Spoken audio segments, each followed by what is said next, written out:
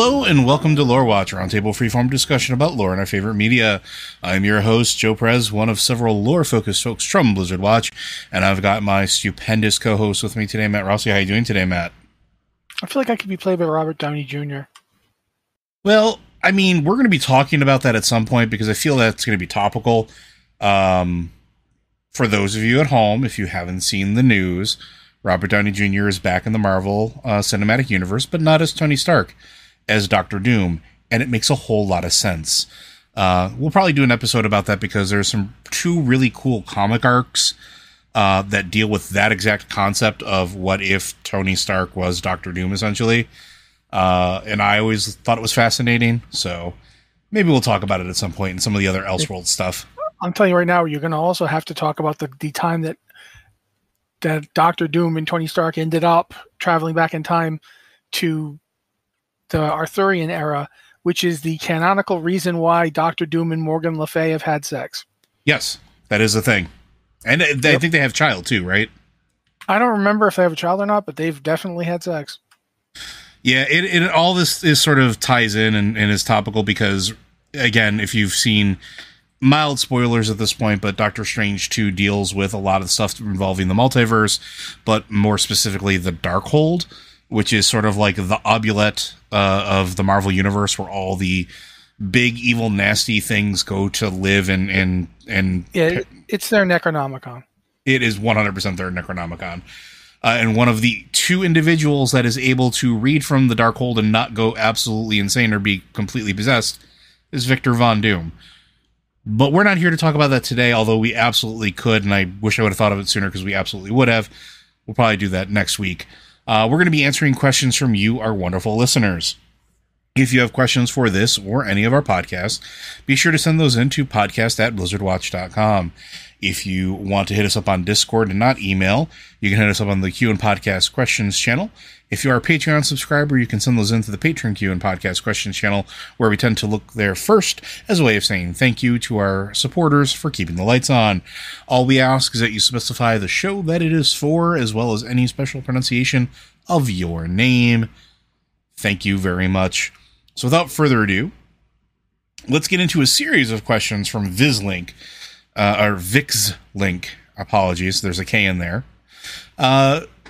We'll start with the first one, because why not? It's number one. We've still never seen the Skarden in game, but as they're very local to Grim Batol, do you think we'll ever see them? In the Grim Batol dungeon, we only visit a small area of the place, so there certainly is room for more expeditions into it. The whole area just feels like it was never really properly dealt with, and remains a threat quite close to Ironforge. There's a lot of truth in that. Grim Batol is one of those... It's one of my favorite dungeons. Not because it's particularly good in terms of, like, mechanics. In fact, at the time, at level, it was one of the worst for pugs. If you went in there, you just expected to be in there for a long while. But mostly because of its history, right? Grim Batol is tied up with the red dragons and the dragon aspect. It's tied up with the demon soul. It's tied up with the Dragon Maw clan, and then it's tied up with a bunch of the old gaudy goodness, including Xal'atath, which we talked about in our Xal'atath episode. But what do you think, Matt?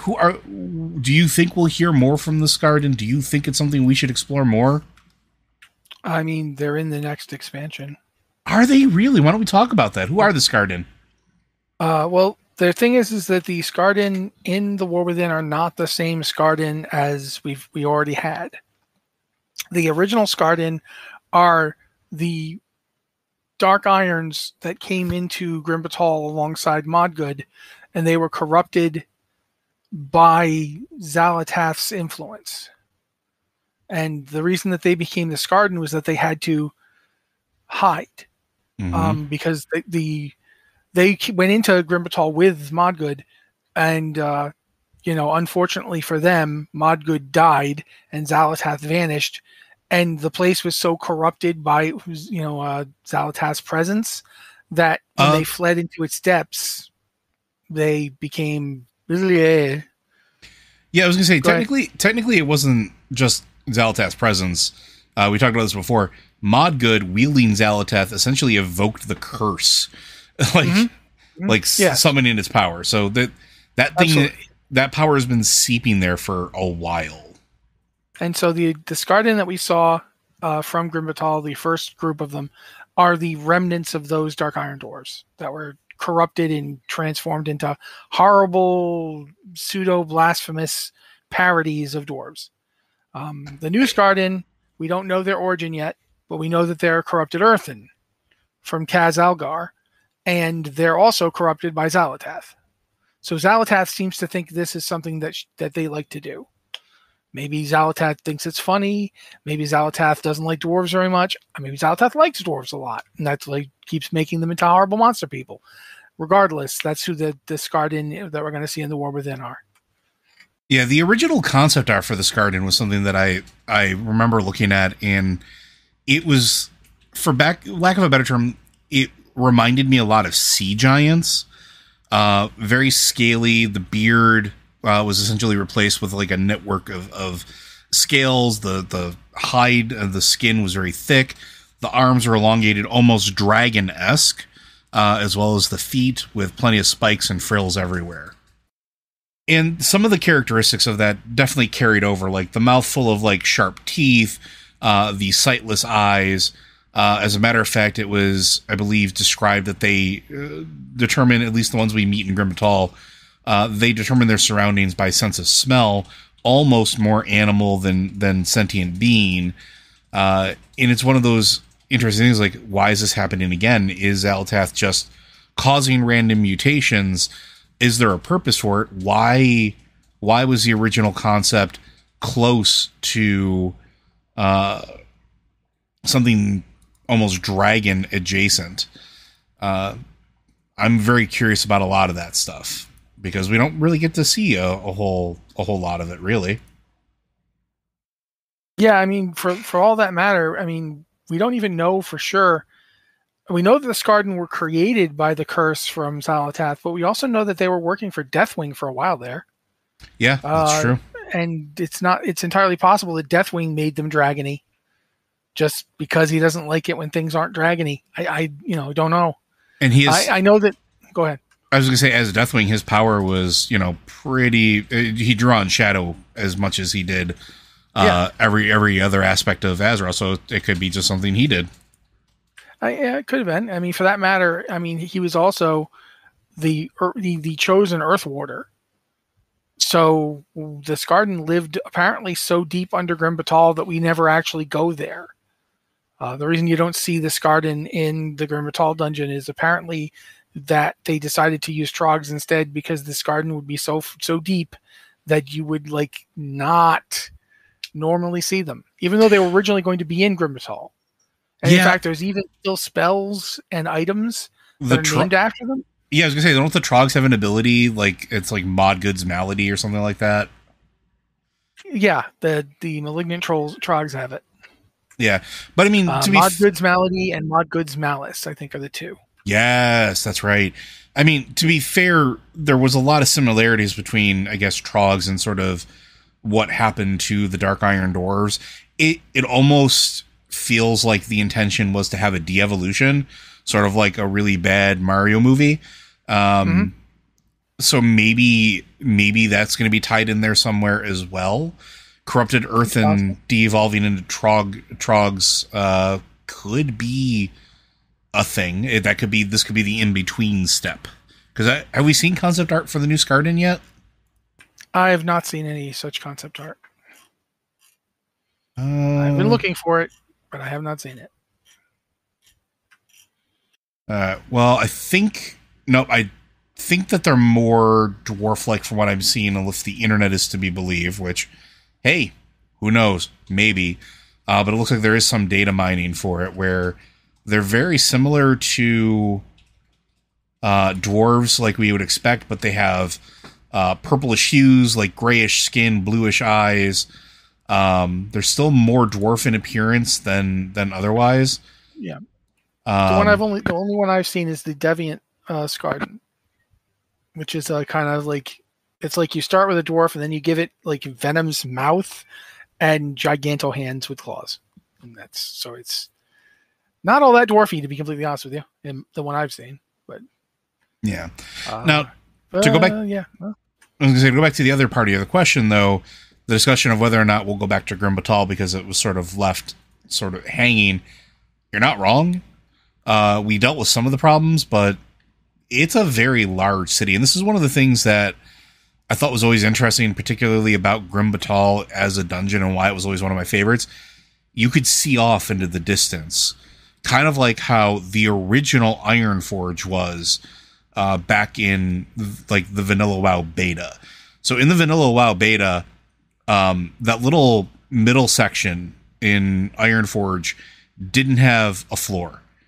It extended far deep into the mountain, and if you missed off the ledge, you just dropped to your death. And it extended far into the sky. It was changed when, one, it really impacted performance in a major hub city, but two, it was just not fun for players to just randomly die when they were sitting in, Ironforge just trying to get to the bank or whatever the case would be.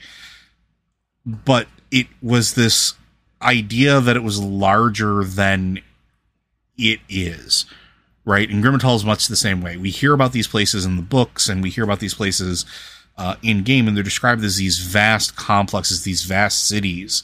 These weren't just small things. And to have them be represented in game, obviously you can't do that justice. But Grim Batol got close, because while you could only go to a small section of it, you could see far off in the distance, and it gave you the illusion of, or at least the immersion of it being so much larger than we got to participate in. And the idea that there could be more Scarred in there could be other pieces of the Void there could be aspects of the Twilight cult that have taken residence elsewhere. We've already seen Trogs were essentially, I don't want to say terraforming, but clearing rubble at one point. Like, they were trying to dig parts of the city out. Why were they doing that? What were they trying to get to? So there's a lot of cool little things that we could go and get back into, and maybe exploring it at some point would be in the cards, but I don't know what impetus would bring us there. Would it be because of the Twilight cultists again? Would it be because of the Old Gods? Would it be because of the Dwarves on the Dwarven behalf? Would it be something Moira would want us to do, where, trying to reclaim pieces of the forgotten Dark Iron heritage, or Wildhammer heritage, or any piece of dwarf heritage that could be found there potentially?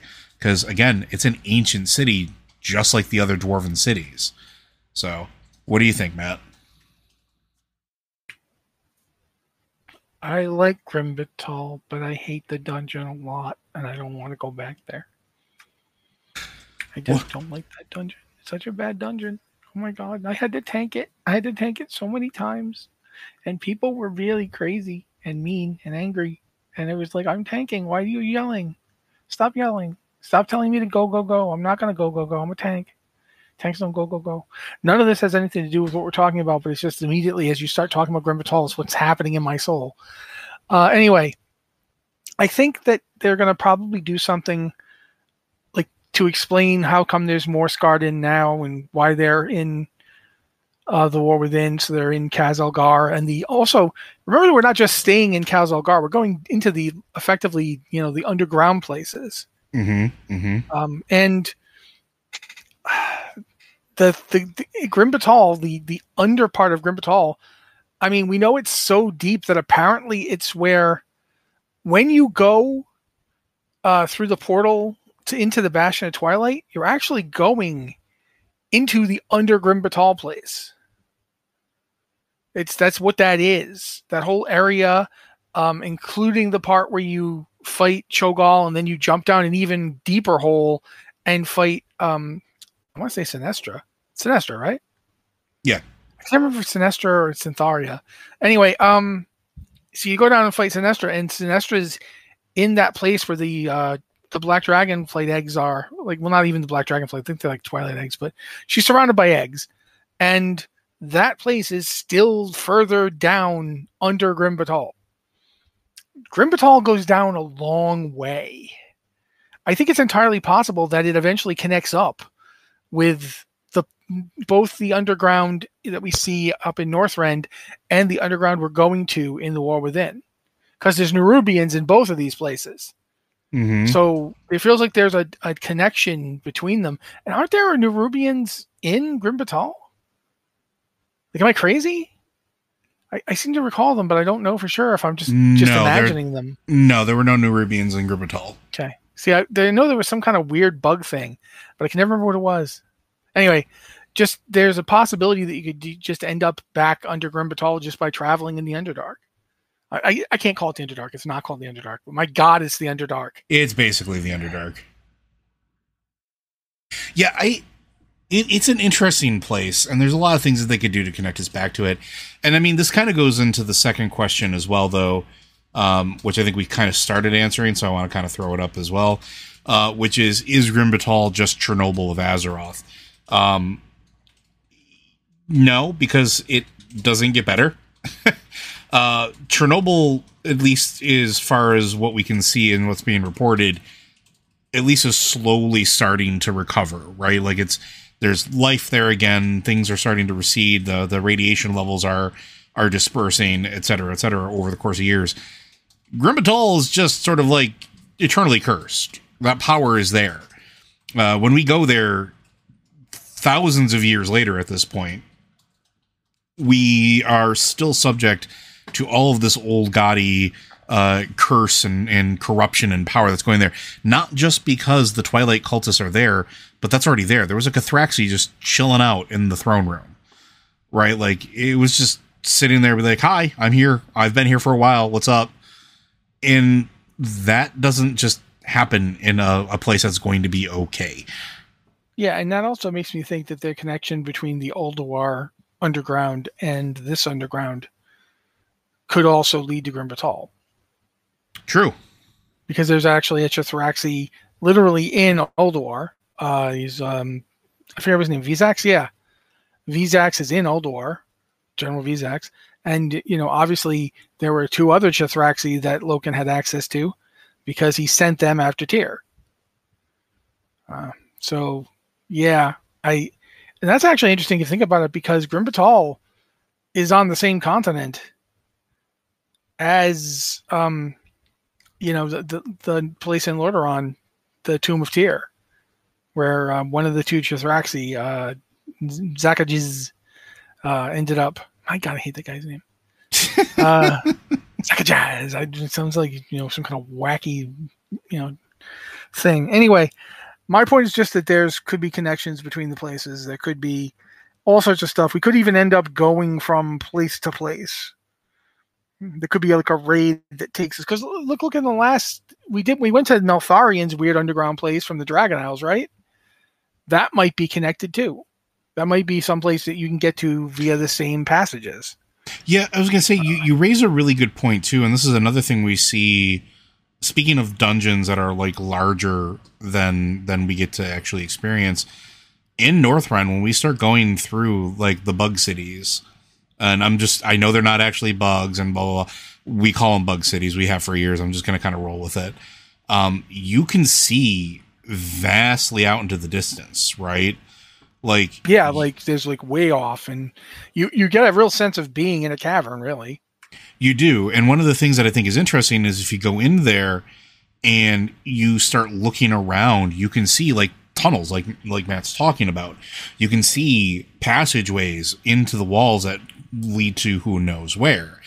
And it's interesting to think about this. There could be this giant underground network woven through the fabric of Azeroth just below the surface that we have never really explored or seen. And we're going to be in parts of it, really. Yeah, but let me put it this way too. We know that the old gods are down there. And they're physically huge. It's true. And we know one really big one got yanked bodily out of the world. And then we know there's this whole thing where the Titans working alongside, but not liking Elune, essentially Elune working with Eonar, used a world tree to create more holes in the crust of the world. That's the whole like first world tree thing. So there's been a lot of different things that are making huge passageways underground. I mean, and there's gnomes. There's weird little gnomes who pop up from time to time doing that. I don't know why, other than possible Dune reference. But regardless, there's lots of things traveling underground, and or that have lived underground and created passageways underground. We know that Yogg Saron's tendrils extend across Northrend, the whole continent. From his head was essentially an Ulduar, but he had fleshy parts of him going all the way through the continent. We know that when Yashraj was pulled out of Azeroth, he left a hole, the size of the original Well of Eternity. And that thing wasn't small. It was like a giant lake. You could like look across it and distantly see, like I forget the two cities. One is Zinishari. And the other one was Alundris, right? Or was it Alundris and something else? Or it was Alundris and Suramar, because Alundris became Zinishari. Yes. But there's like a road that went from one to the other, and you could see them across the original Well of Eternity. You could look across and see the sister city. And like when you yanked him out and he got scattered, he got torn apart and his pieces rained down all over Azeroth, how much of him came out? Like how big of a hole did he leave? Obviously, he was big enough for like the world's blood to come pouring up out of it. But like, were there a lot of tentacles that like also came out? Like, there's a lot of things have been going around underground. The Nerubians live down there for a while. The Earthen, there's like at least some Earthen who have like presence down there. We know that the Dark Trolls had like a presence down there. Trogs are still down there. Yeah, and we now know that there's that new kind of elfy, kind of trolly civilization that we're going to run into. I think it's quite possible that there's a lot more going on underneath Azeroth's skin, so to speak.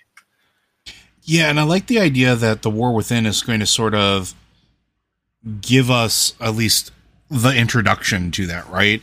And I think Matt and I think when Anne was still here, we all talked about this years ago, particularly about the yanking of an old god out of Azeroth and what was left behind. And I know you and I have talked about it recently when we did our old god episodes.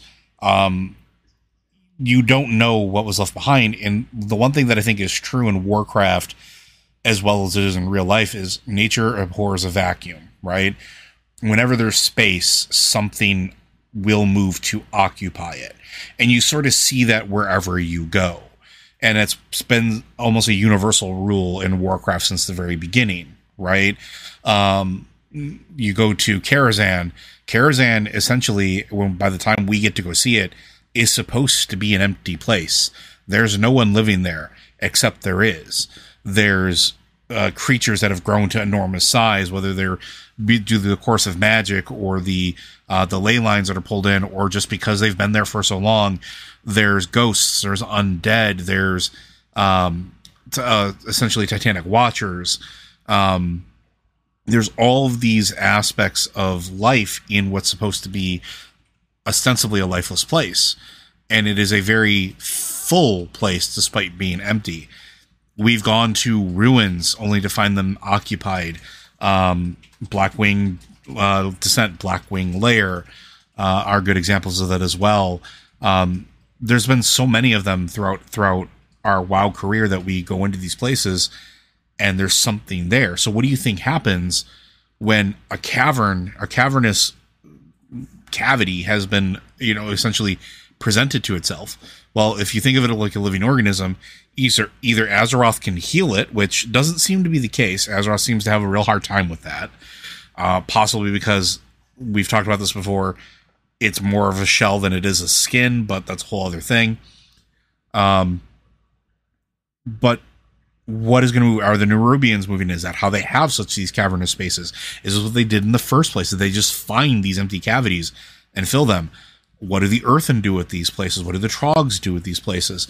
Trogs are good at digging. They're not that good at digging. They're not necessarily the brightest stars in the sky. And I wouldn't exactly put them as structural engineers. So I think it'll be interesting. It'll be interesting to see what else lives in the darkness. Because that's what the War Within is showing us. It's showing us that there's a whole world beneath the world. There's a whole layer that we get to at least start to explore. And I find that very comforting and very, very fascinating. Hopefully that answers your question. I'm going to move on to your third question here real quick, just because I want to make sure we get them all here.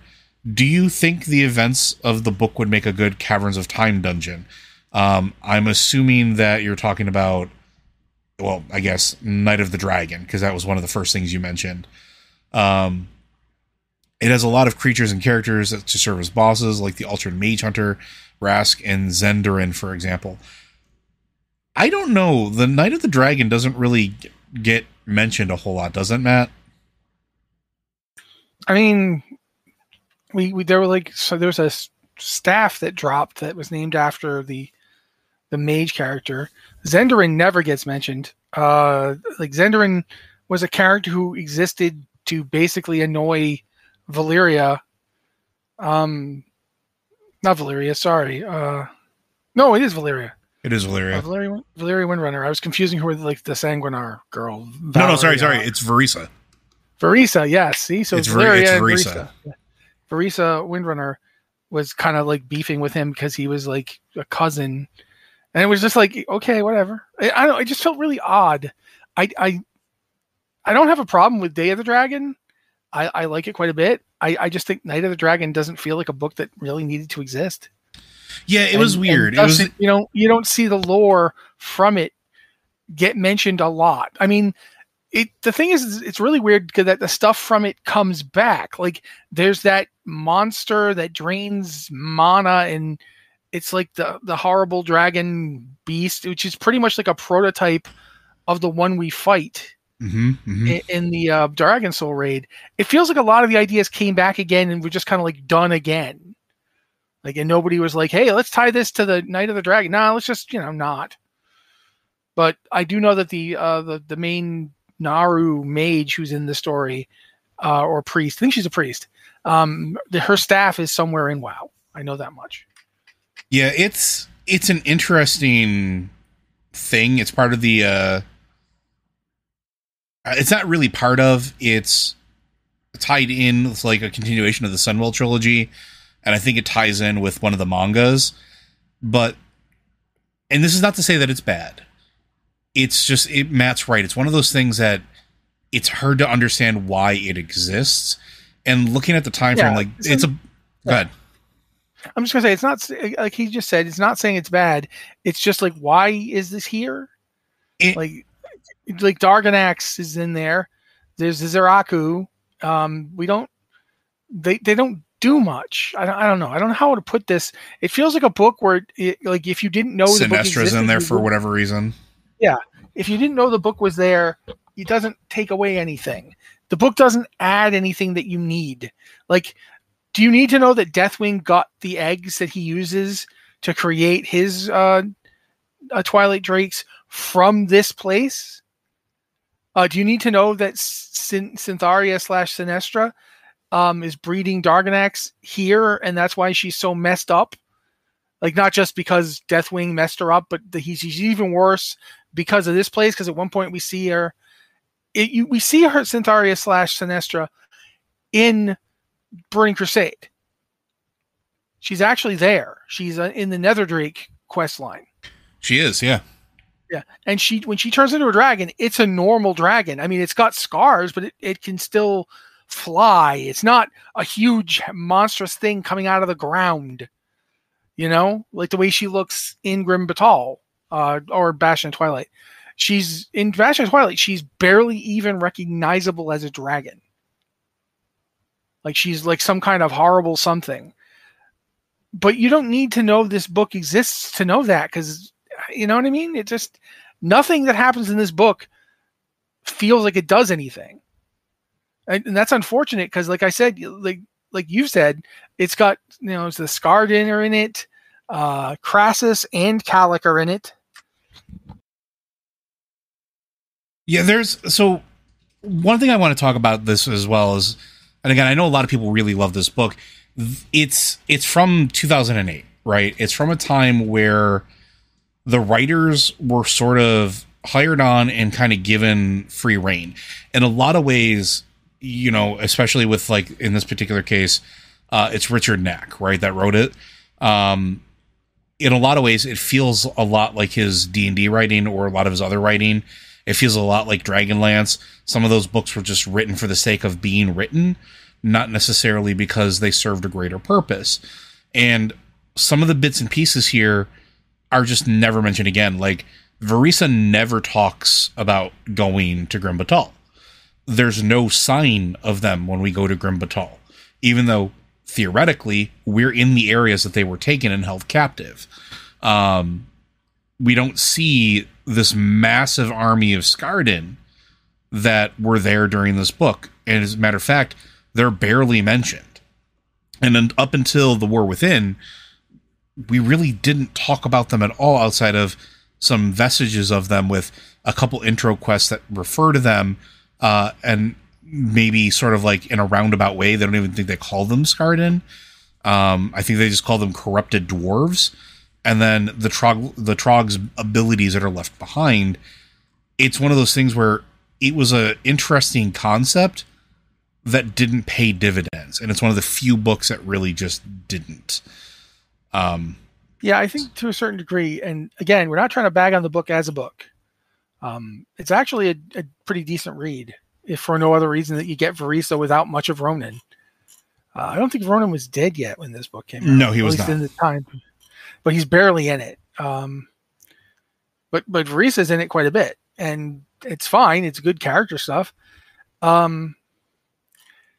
It just doesn't feel like it connects up to anything. Like, you don't, like I said before, you don't need this book to understand anything that you're doing. When you go to Grim Batol, if you read this book first, it can actually hurt your understanding of what's going on.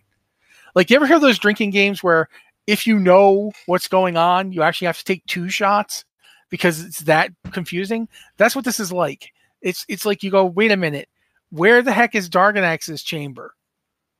Where they were feeding nether dragons to him. Where were they doing that? Was it like someplace deeper that we never go? Because we go pretty deep. We go down to a chamber with like a giant, Chithraxi in it. Was that the chamber? It gets kind of hard to navigate Grim Batol if you've read the book and are trying to figure out where the places from the book are. So yeah, I don't know. It's a strange book to me, and the whole deal about like Sinestra in this, she's not like, I don't know. I don't, like I said, she shows up in the game and suddenly she doesn't even look like herself anymore, and not entirely sure why that is. So yeah, I'm sorry, I'm not really helping very much here. No, I mean it's. And going back to like the root of the question is, do you think it would make for a good Caverns of Time dungeon? I don't think so. And part of that is, for one thing, it would have to be completely redesigned because nothing in the book is in Grim Batol as the current Grim Batol model stands. Yeah, and I think that's the biggest problem with it, right? Is that this is why we're sort of prefacing that the book kind of existed in its own island, even though it's related to the Sunwell trilogy and another set of the mangas. Even though it's related to that, it sort of stands alone. And the problem with that is because it isn't interconnected, it makes it a really difficult sell for a Caverns of Time instance. Think of all the Caverns of Time dungeons and raids we've had up to this point. It's, us fighting Archimonde. Pretty huge moment, tied up with everything in the game at that point. Going back to the original, dealing with Ajara and the invasion through the why can't I think of the name, Matt? Help me out. The Well of Eternity. There we go. Thanks, Matt. You're welcome. But the Legion coming through the Well of Eternity, the demonic invasions, going back and seeing High Mountain, like all these things are candidates because they tie into sort of like the greater arcing story. Here, though, nothing that happens here really affects anything else, which is a weird statement to kind of say. It's a cool story, but it's almost like that the What If comics. They're really fun to read, but they don't really matter in the long term run of things.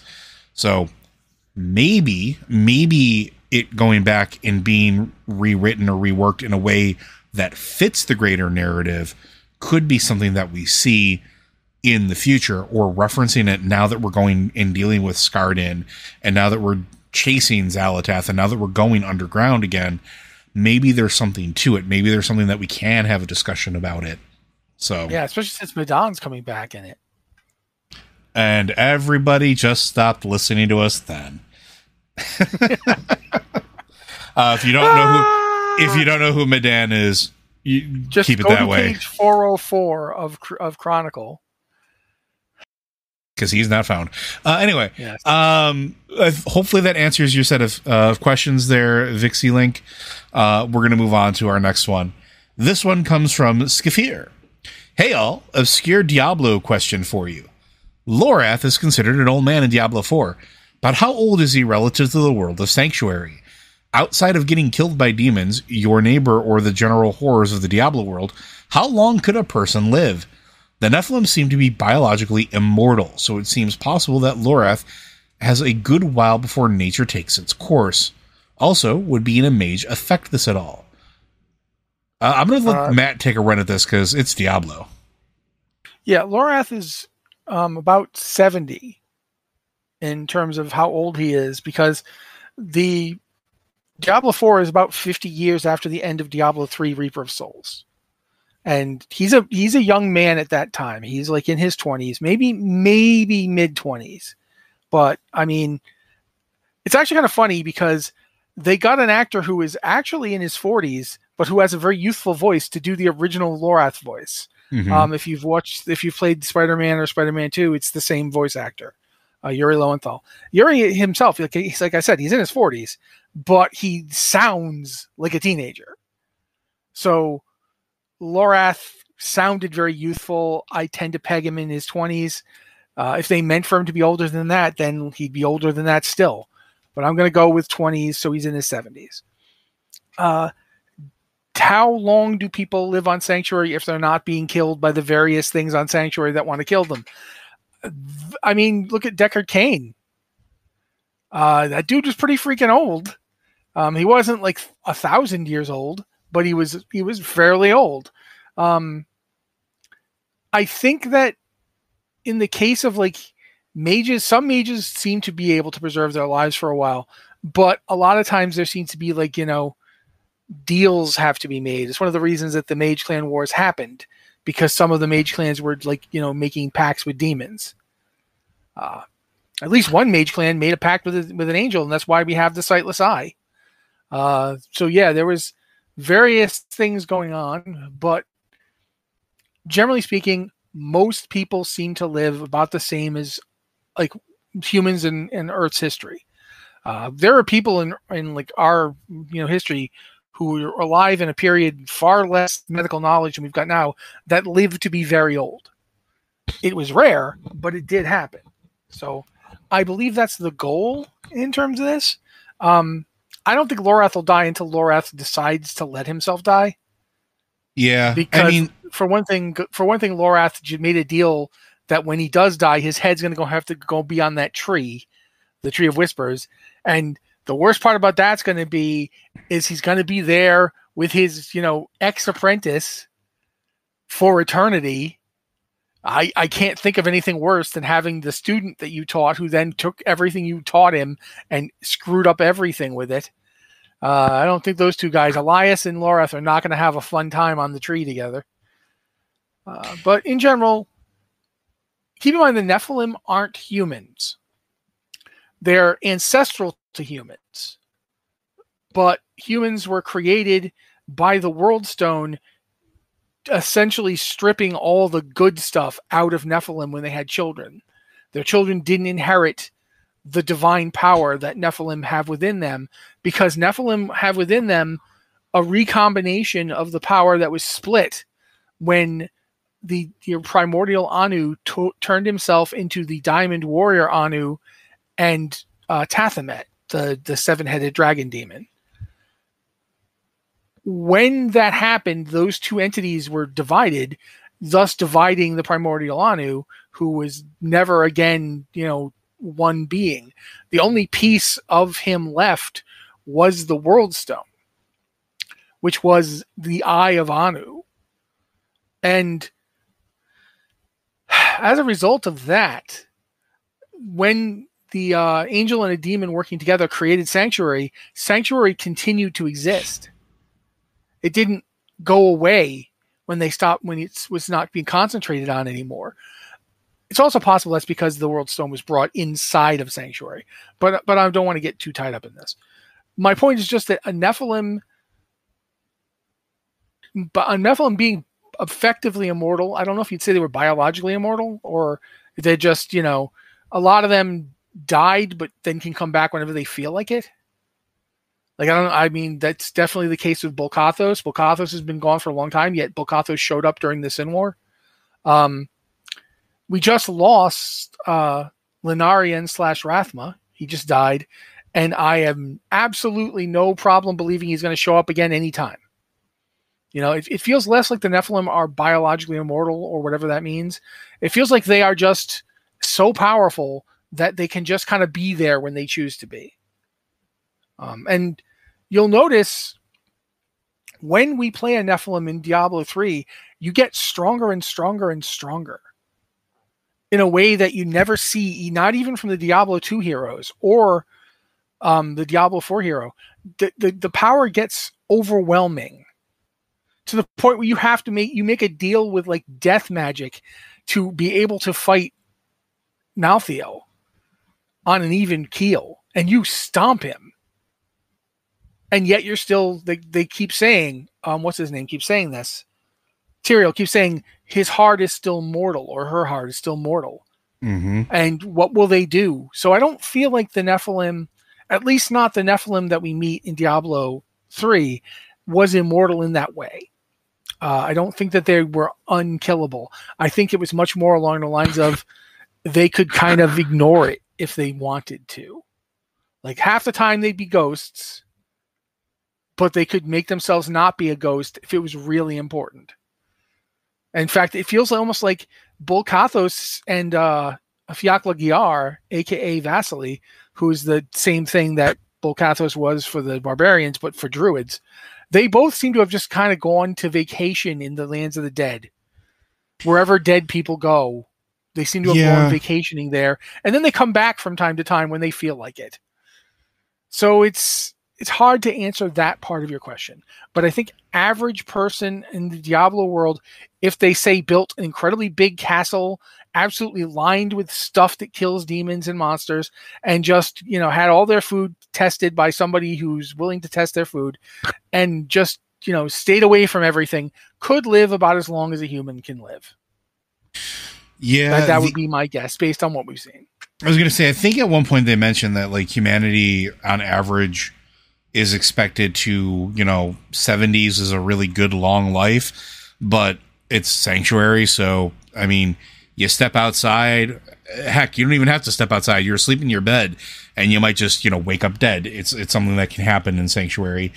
The interesting thing though, is like humanity is varied in Diablo quite a bit. Matt touched on some of it, but like the cultures are very, very diverse, and each of them, because of their culture and their powers and their rituals, may have different life expectancies.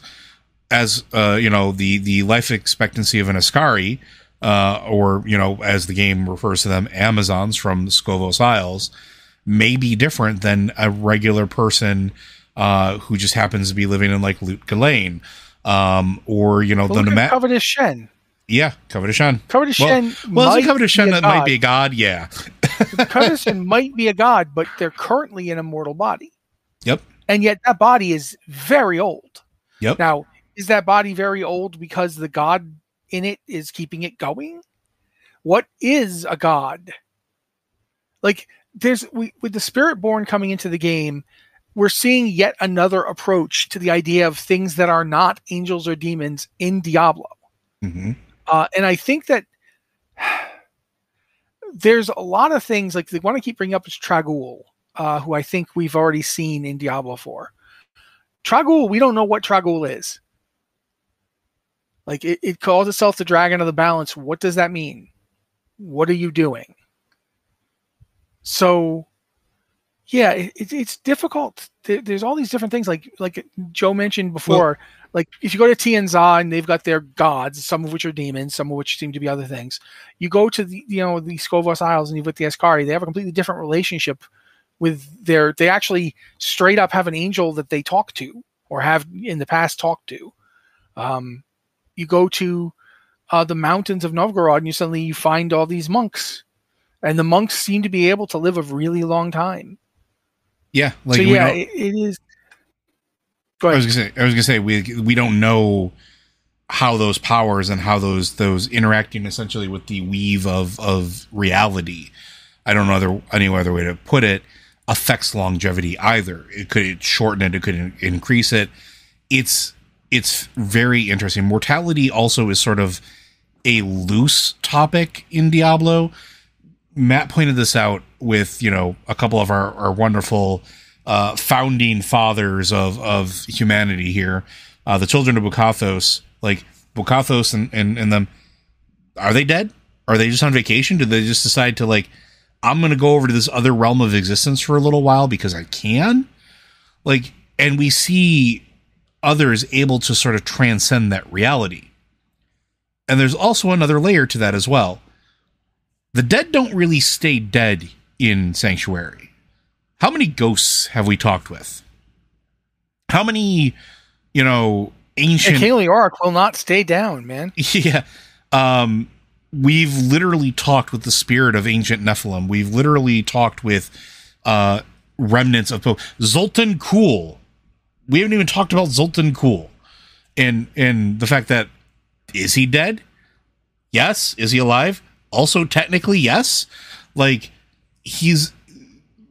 mortality is a weird thing in Diablo, as is immortality, because even beings that are considered to be immortal still die. They just get regenerated as they pass through the sieve, right? Like, we talked about angels. Angels can die, but their energy doesn't get destroyed. It just basically goes back to the arch and poops out another angel. Demons don't technically die either. They essentially recoalesce into their form back in the hells and then charge forth. We've seen it with Andariel. We've seen it with all the prime evils. We've seen it with almost all of the lesser evils at this point. We've seen it with rank and file demons. So, like, mortality is a weird thing in Diablo. And one could actually make a case that nobody ever really truly dies. You just change forms. But I don't know. Like, is there anything else to add to that, Matt? Well, I was thinking about it in terms of the firstborn, who are also the ancients, also, blah, blah. There's various ones. There's like Talik, Medak, and Korlik. They were, the ones on Ariat Summit. They were not Bulkathos level, but they were the ancients. Like, when you hear Call of the Ancients or any of those barbarian abilities, these three guys, one of them is a woman, are the ancients in question. In fact, when destroying his way through Sescheron, Baal has to kill them. But they were already dead. Except, were they dead? And are they dead now? Like, it's one of those things. It's like, the more you look at the Nephilim, the firstborn, and so forth, like, the one that comes to mind to me is Isu. Oh, okay. The founder of the Zan Isu. And let's see, and someone was talking to Isu. Isu was talking to the sorceress character from Diablo 2. And she says, "Your soul is inundated with power. Let it overflow, and your enemies will quickly learn to fear it." And she's basically instructing that sorceress. And how is Isu instructing a sorceress at the time of Diablo 2, when Isu was, like, literally there like right there, right after Lunarian was born, and right around the same time as Bulkathos and Fiaklagyar. Isu was exactly as old as them. She was in that generation, and I don't know. It's strange to see Isu in particular. Isu is the inventor of magic as mortals use it on Sanctuary. Mm-hmm. The whole deal with elemental power, like that level of sorcery, that level of conjuring, which you'll notice her version doesn't draw on demons. Like they're just elemental magics. They don't. At no point does she touch on demons. Why would she? She's half demon. Mm-hmm. Mm-hmm. Her mother is literally Lilith, and her father is literally Inarius.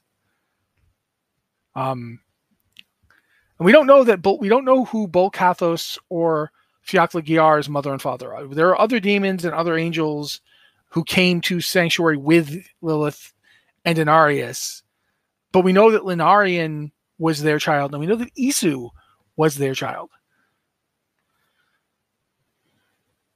And it's also notable that when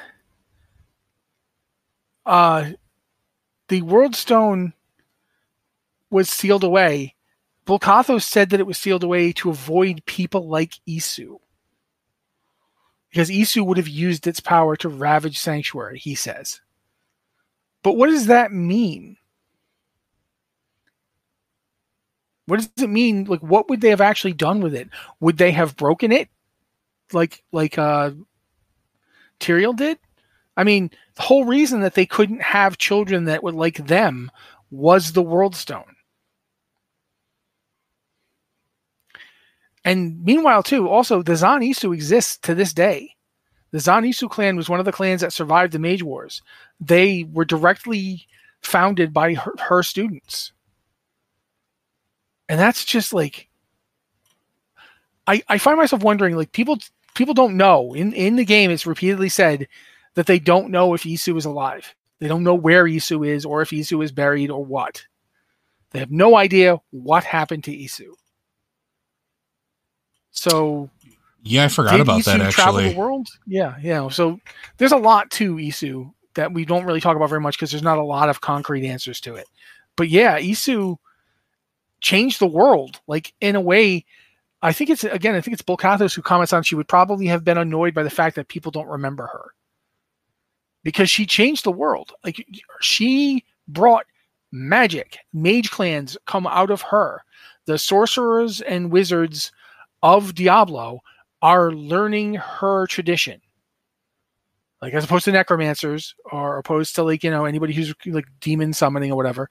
The tradition of mages who don't use like death or demon power comes from Isu. Just like the necromancy comes from Rathma. And, druid magic comes from Fiaklagyar. And hitting things really freaking hard with axes, apparently Bulkathos is where you get that from.